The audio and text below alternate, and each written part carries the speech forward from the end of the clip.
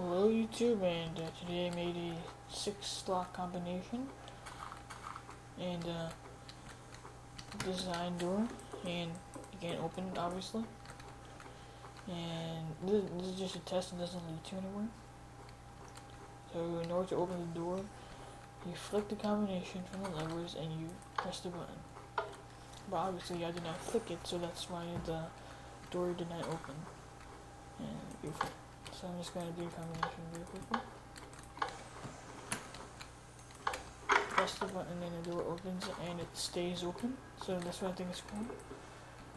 And you press the button to close the door. The other thing about this is that you can't go back out. There's no way to get out, so it's going to fly out.